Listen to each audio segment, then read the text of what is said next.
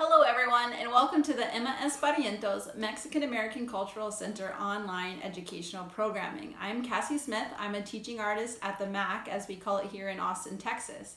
Today we're going to be talking about an art project, a series of art projects about Alebrijes, a Mexican folk art tradition.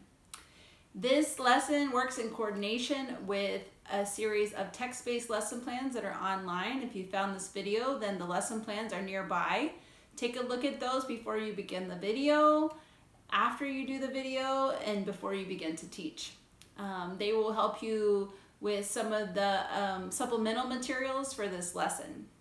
In this video, we're going to talk a little bit about our Smithsonian Learning Lab collection dedicated to Alebrijes, the history of Alebrijes, and also I'm going to describe 3 different art projects that you can do with your students or children at home or in the classroom. First, let's talk about the Smithsonian Learning Lab. This is an online collection of digital resources. We are an affiliate with the Smithsonian, so we have uploaded images from our permanent installation called Uprooted Dreams.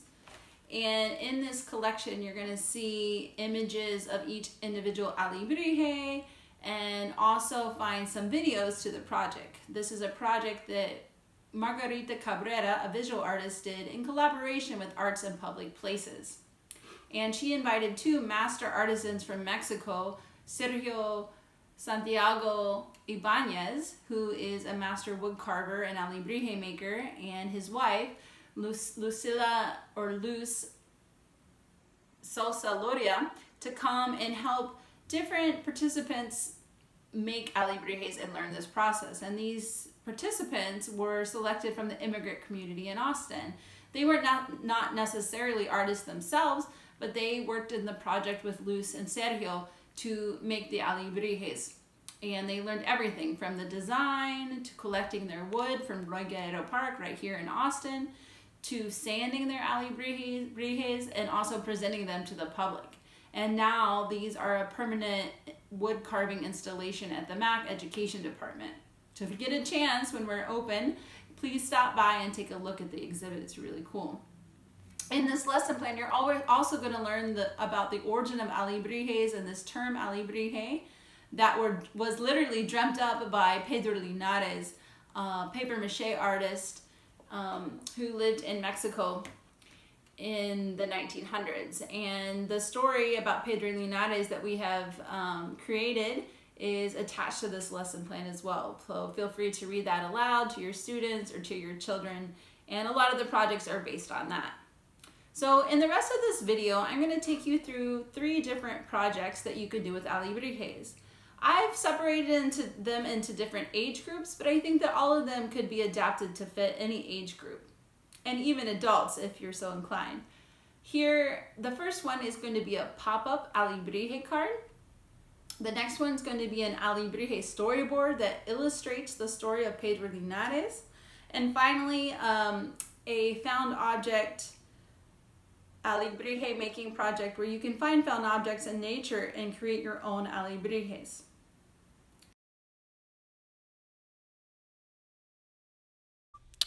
The first project in this collection is an Alebrije pop-up card, and this is a good project for young children, but also can be more advanced for older children as well. Attached to this lesson plan, you will find a series of printouts with various Alebrijes, and I printed these out from amoalebrijes.com. The information is also here in this video and in the lesson plans. And I shrunk them so they would be more accessible in the cards, but you can feel free to print out the coloring sheets, make oversized pop-up cards as you wish. The next step is to gather your materials. Once you have the printouts, you also need construction paper, glue, glitter, paint, any other craft supplies you have around that might be good for decorating the card. These can be found objects, anything that will fit in there. I like to use cotton balls for the clouds.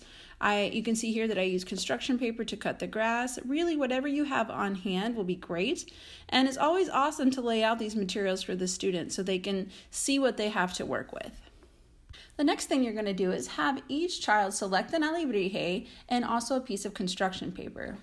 The students will fold the construction paper in half, and along the folded side, they're going to cut 2 slits from 1 inch to 1.5 inches long with the crease still remaining in that piece, but you're going to fold that piece inside. So you can see here in the image, we have the little tab that sticks up from the folded side. And then when you fold it inside to the reverse, you're going to have this little tab that sticks up inside the card. That is going to be what holds up your alebrije when you open the card. The next thing the student should do is to decorate their alebrije, and this can be with glitter, with markers, with crayons, whatever they like, and cut it out. It's always easier to color first and cut around later, because then you have the background of the paper to save your tables or whatever the kids are coloring on. The next thing you're going to do is attach the alebrije to the pop-up tab with glue. I like glue paste is the best, but liquid glue will also work. You may just have to wait a little while for it to dry before the children begin the next step. And you want to have the feet of the animal kind of the base of the image to the base of the tab so that not much of it gets folded over. It can be folded over, but if you want them to stand up at their max, you want to glue kind of the top part of the animal as high as you can. The next step is going to be for the students to decorate the backdrop of their alebrije. And I like to remind them of Pedro Linares' story, if you've also read that, which is attached in this lesson plan, and have them think about what Pedro was dreaming of when he dreamed those alebrijes were chanting to him, alebrije, alebrije. So them to imagine what this dreamlike place was like for Pedro. So when you have that done, you can just you have your pop-up card, so you can open it up, you can see how the alebrije pops up, you can see all the different materials that the students use, and they can gift this to a neighbor or a loved one in the mail. I don't think there's much better things than receiving a pop-up card. So enjoy. I hope you enjoyed this project, and I will begin now with the next project, which is an alebrije storyboard that tells the story of Pedro Linares.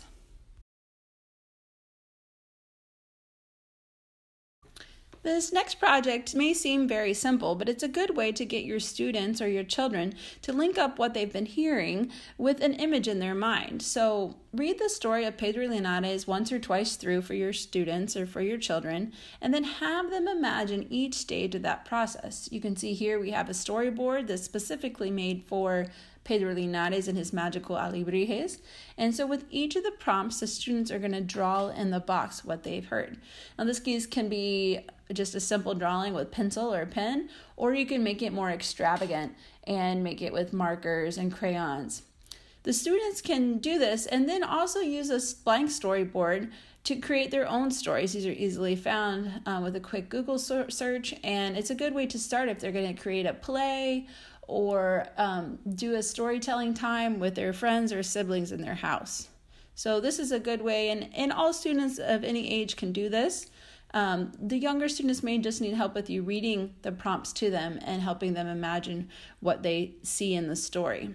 So thank you. And the next project that we're going to go over are the alebrije sculptures made from found objects. The next project we have for our alebrijes is an alebrije sculpture from found objects. And these found objects are going to be ones that you find in nature. So if you need to get out of the house, take a walk around your apartment complex or your backyard, that's where I found my found objects. And you're going to see today that I have a rock and a branch and even some palm bark from a palm tree that I'm going to be using to make my alebrije sculptures. And you can do this in one of two ways. You can let the objects kind of shape what the alebrije is going to look like by finding the materials first and then using those to kind of think about and arrange an alebrije. Or you can start with paper and pencil first, and you may let your students or your children decide, and they can design their alebrije and then find objects that match what they need. So once you have your objects and your design, you can see here that I did a symbol design based on my objects. Here, the first one is a piece of palm bark. And then I designed it, and then I also said what colors I wanted each part to be so that I knew when I went to paint, it was a little bit easier for me because I had already thought through the design. And this might be good for your students to kind of imagine before they start what they want their final product to look like. And so I painted my alebrije, and I also selected what kind of animals I wanted. As you know, in the dream, the animals that Pedro Linares thought of were a combination of animals oftentimes. And you can also see this in our Smithsonian Learning Lab collection from our Uprooted Dreams installation. So in the first one, I have an antelope and a rabbit. And then we're going to move on to the second one where I used a rock and a stick to make a leopard scorpion. And this one was really fun to make. They both were really fun. So the great thing about Alebrijes and Alebrije sculptures is that there is no wrong Alebrije. There's not a way that it looks bad. Anything looks like it's supposed to because Alebrijes are imaginary. And so I used acrylic paint to paint my two sculptures. And acrylic paint's easy because it's easy to find and it is also pretty safe for all ages. And I painted my Alebrijes, and then I used a hot glue gun to glue on the scorpion tail for my leopard. And so you may want to think about what's safest for the age group that you have. If you have older students or children, teenagers, preteens, they could probably use the hot glue gun, but otherwise you might want to just do that part for your children if they're younger, or give them something such as twine or liquid glue for them to attach their items. So thank you for joining us. I hope that you enjoyed those projects and we welcome your feedback. Please hashtag MACC Education on Instagram or Facebook and let us know what you think about them and let us see your projects. We're really interested in hearing back, and you can also contact us at our website listed below. So thank you all and happy art making.